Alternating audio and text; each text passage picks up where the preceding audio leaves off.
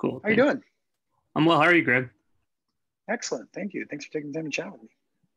Yeah, man. Before we get started, I just gotta ask: is it like a pre before you're when you're a stunt performer? Is it like a prerequisite just to be like ridiculously cool? But I'm already like I know we're dating, but I'm like this guy's so much cooler than I am. So it's like, and I was looking. Uh, I beg to differ. I'm sure we're just as cool as each other. I'm.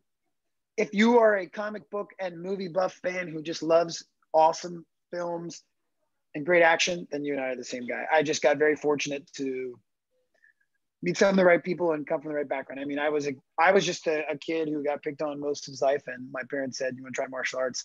And then, I loved Jackie Chan, and it was just I like films, and I'm just very fortunate, you know what I mean, to be able to be a part of what I've been a part of every day. I can't believe it's myself sometimes. I'm so fortunate. As I see the Spider-Man on the back wall there. Yeah, man. You've been a part of some great films. All the Marvel movies. Nobody's freaking awesome too. And then Thank directed you. for all Thank the you. other. And then so like you get to work with Bob Odenkirk, and you got to turn an actor who's basically known for his comedy, like doing Better Call Saul, those kind of roles, and you got to turn him into like a believable. This is not like Keanu Reeves, where he's always been doing action, and then but you got to turn. So like, what was the biggest like? What kind of training are you putting him through to make him into like a believable action star? 'Cause I know that gun training isn't easy either. Yeah, I mean, the thing about Bob Odenkirk was I didn't get him when he was a clean slate. In fact, when I was introduced to doing the project with the producing team, David Leitch and Kelly McCormick at 87 North, they said, "Are you interested in doing this?" I read the script. They said, "Bob Odenkirk's the lead." And I said, "Bob Odenkirk's the lead. Okay, well, that's very interesting. How much time do we have?" And they said, 3 to 4 months before we shoot. And I go, "I don't know if that's going to be enough time to get him where they go." They go, don't worry. He's already been training for a year. I said, "Hold on, what are you talking about? A year?" So it turns out they connected him with this incredible stunt actor named Daniel Bernhardt, who was a fight coordinator, fight choreographer, who used to be the lead of Bloodsport 2 and 3 and many other projects. Works with David and Kelly and all the time. He's been in all the John Wick movies. He comes to hit it off with Bob. They become friends, and they just start training on a regular basis, physically and in fighting and stunt choreography. So I talked to Daniel, and he shows me some videos, and I see that Bob has this aptitude for it, and he loves it. He's hungry for it. So much so that this story actually, I don't know if you know this, but something like this actually happened to Bob, where people broke into his home, and that's what drove him to create this story and this character. So it really meant a lot to him. Mm-hmm. And we just thought, okay, well, let me talk to Bob. Let me talk to Ilya. Let's talk to them all about, I was in the minute I read the script and saw the videos of Bob. We then created this visual language of how we thought he was going to fight. We designed this action set piece that was the bus. We shot a little mini movie in a fake bus that we kind of built and pitched it to them after we talked to them about his character and the narrative. And everybody loved it and said, all right, then we're going to take what we built in here, extract pieces and moments, and have Daniel start working on it with Bob and get more in tune with exactly the nitty gritty that is, as opposed to a general broad spectrum of physical movement. And then as we continue to build and design and choreograph these fight scenes and these action set pieces, we would send choreography over to Bob and say, all right, today you're going to work on this, and you're going to do this, and you're going to do this, and you're going to drill it 100 times. And that was about the time, about 4 months out of the movie, Bob was finishing Better Call Saul. And he was training on the weekends with Daniel, training sometimes in the mornings before he went on set to Better Call Saul, which is incredible because he was filming some of those finales, if you've seen, that were super dramatic. He wraps it up, goes back to LA, trains 5 days a week for 2 to 3 weeks, super intense, 2-hour sessions in the morning and an hour session later in the day, gun training, the same place that everybody goes, that the Punisher went and John Wick went, Terran Tactical, and was just honing. He had a physical aptitude for it at that point, and a hunger, and a hunger to be this character. Then we arrived in Winnipeg about a month, 2 months out.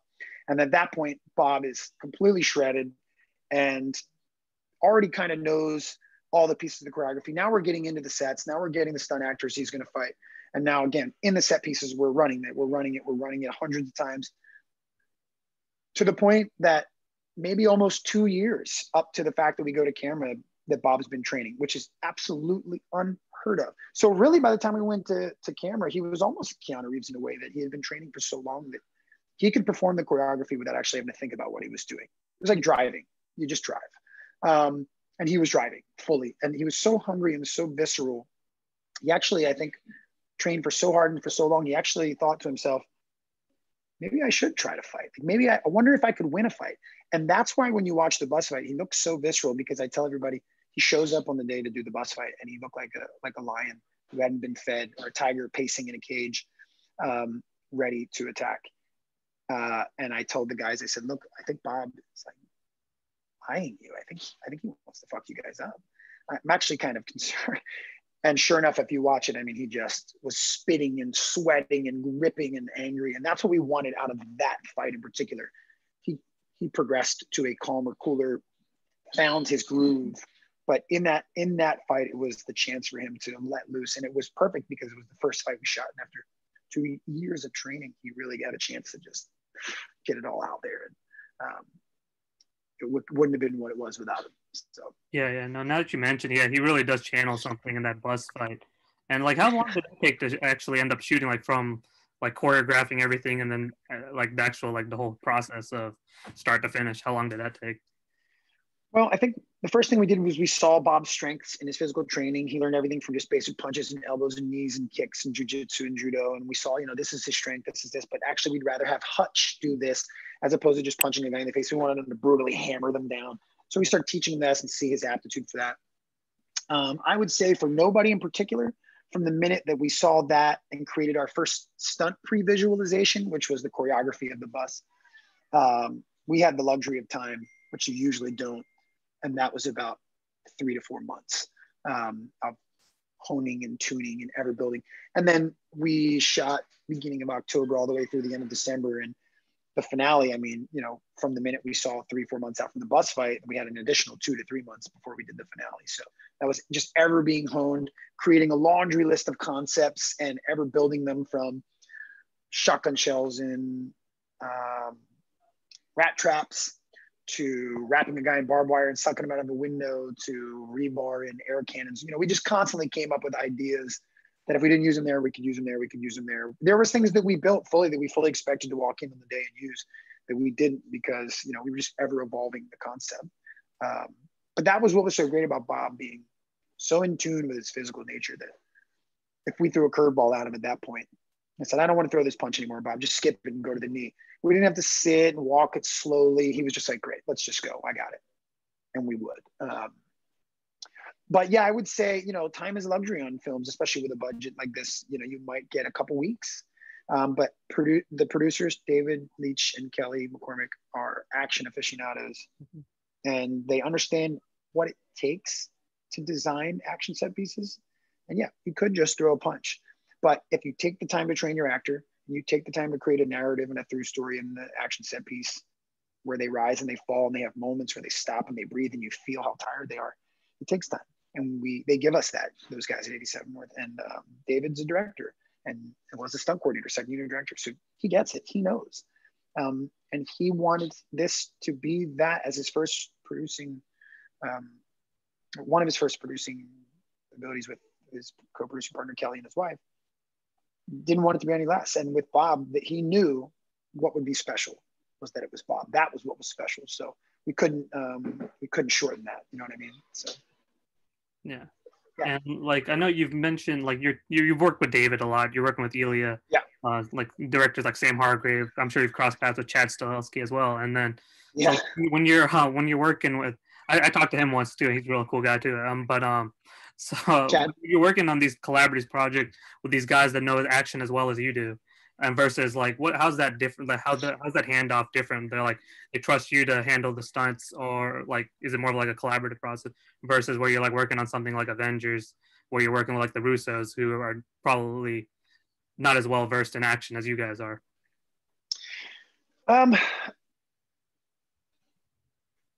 Okay, so I would say that with David, because Ilya directing and Ilya has done some action too, I think it just comes with a level of comfort and trust and collaboration, as is anything.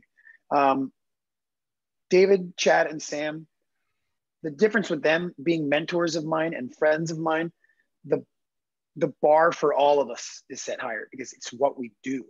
But I try to set that bar no matter what it is I do. But the best part about working with David and Ilya and Sam and Chad is that they continue to push the bar. So just when you think you push the bar as far as they can go, they lift the bar and they go, now push it up there. And they're until the day, they're just ever evolving. So, but they're trusting that they know that you are going to go with the right mindset and say, we're going to knock this thing out of the park, because that's what we're here to do. And we love it.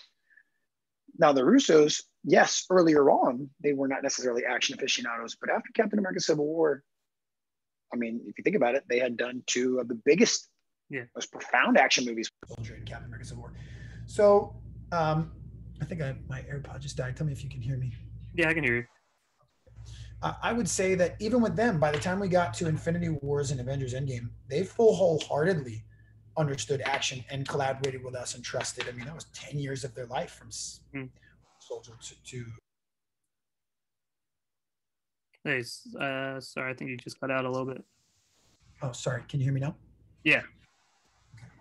I think that no matter who it is, whether you believe that they understand action or not, the key is communication and collaboration. And as a second unit director too, and a stunt coordinator, my job is that if you're with someone who doesn't understand it as much, is to help guide them to make the right choices. It's not my job to take credit for it. It's my job to make the best product and say, here's why I feel like what you're saying is great and we should do that, and here's how we'll achieve it. Here's why I think this idea could be changed because of this, and what are your thoughts on that? And it's just to ever help evolve the concept and the ideas. It's just the only difference with Dave and Chad and Sam is that they have fallen down, they have hit that wire, they have hit that wall, they have put that camera up, they have offered those ideas. They've been through every step of the process, so they know what it takes and how many times it takes to do it and what equipment is required. So they can say, actually, no, I know that doesn't take a week. I know we can do it in a day. And it pushes you to just evolve and be more creative.